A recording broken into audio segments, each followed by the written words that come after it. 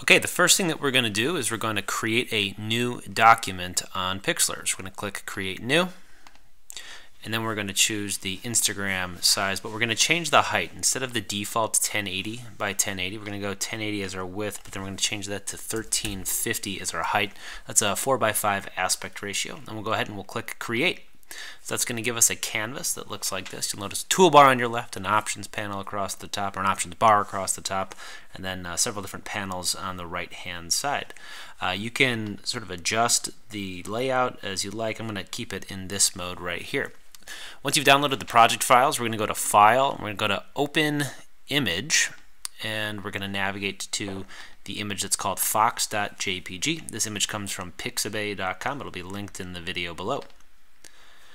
Now we're going to add it to the current project. We don't want to open up a new one, so we'll click Add Current. And then what we're going to do, once it takes a moment to think, is we are going to resize it.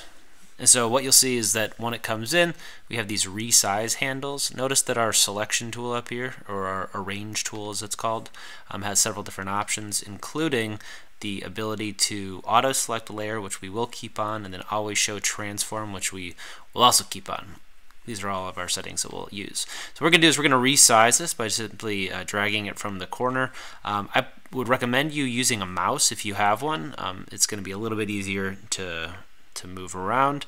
You can scroll in and out by using your scroll wheel. You could also use two fingers to drag up and down. That will do the same thing if you have a trackpad. So once we've resized that, what we're going to do is we're going to grab our eyedropper tool, and I'm going to sample this color gray right here because we're going to make the background layer, or what is currently called layer 0, which we can rename by clicking on these three dots right here. We're going to call it BG for background. We've already sampled that gray. Notice if I click on the foreground color, the hex code shows that it's not actually white. It's a very light shade of gray. On my BG layer, I'm going to use my paint bucket tool in order to fill that in. Now if you look really closely, it's almost hard to see. There may be a little line right here that's at the top of your fox layer. So what we're going to do is temporarily turn this background layer off by clicking this checkbox.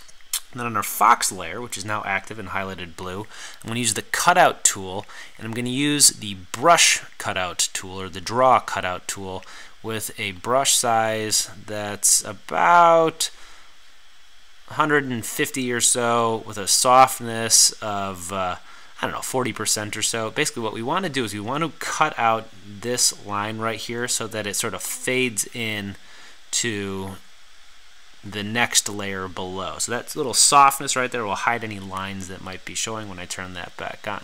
Okay, the next thing that we're going to do, zoom out right here so we can see the whole picture, is click on our top layer, and we're going to add another image to this project. I can do this another way. I can click the plus button right here, and it'll say what type of layer do you want to add. I'm going to add an image layer. Now this image that we're going to add is also from our project files. I'm going to click on concert.jpg. This image also comes from Pixabay. I'm going to click open. That'll add it to our document like so. We're simply going to resize it so that it's sort of flush with the bottom right there. You could resize it if you wanted to, but you don't really have to based on the next steps that we're going to follow. Okay, next what I'd like to do is click on these three dots, and we're going to adjust the blend mode. Currently it's set to none, so they're not blending. This one's not blending with the layers beneath it at all. And I'm going to change it not to multiply, but you can actually go and look and see what happens. Multiply, they're going to sort of interact together in sort of this funky way. We're going to choose overlay. And so this is going to create sort of a double exposure effect, which is sort of a photography technique. You can sort of see the image is mostly only visible on the image layer beneath it. Now to really make this show, I'm going to add an adjustment to the fox layer. If I go to adjustment, I'm going to change the hue saturation to make it totally desaturated.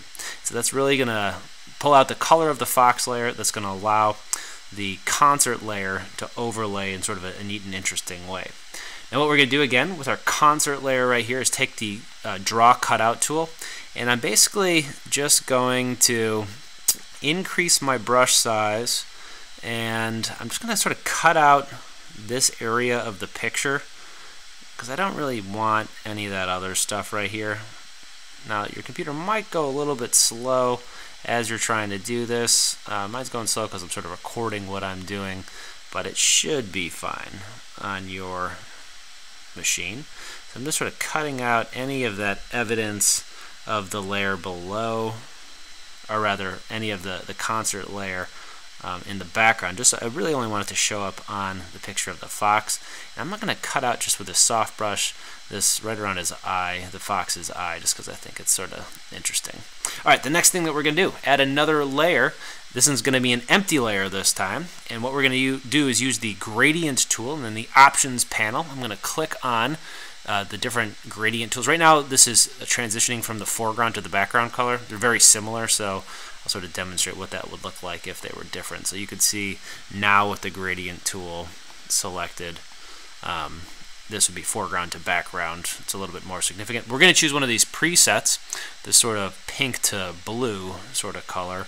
And now with the gradient tool, I'm going to draw a line straight down like so, and that's going to transition from the pink to the blue very slowly. And then what I'm going to do is change my blend mode to overlay once again, and that's going to sort of put that color overlay that's transitioning from the pink to blue on the double exposure. And now I'm going to duplicate this, and it's just going to make it a little bit more saturated, sort of enhance the technique a little bit further. All right, so this is the end of the project. What I'd ask you to do now is go ahead and go to File. We're going to save this 2 times. Once we're going to save it as a PXD, which is the native file format for Pixlr. So we're going to call this Spirit Animal, and we're going to choose PXD. We're going to go ahead and hit download. Make sure you save this to your class folder. It'll create it, and it's going to say, where do you want to save it to? So I'm going to put it in my lesson 1 folder. Click save, and we're also going to save that. We can click close. We're going to save it again. File, save as, or rather save, there is no save as in this program, as a JPEG. I'm going to again call this Spirit Animal. And as a JPEG, we'll click download. It'll take a moment to say where do you want to save it, and again we will save it as such. Now your task will be to follow these directions and then turn in the JPEG version of your project to Google Classroom. Best of luck.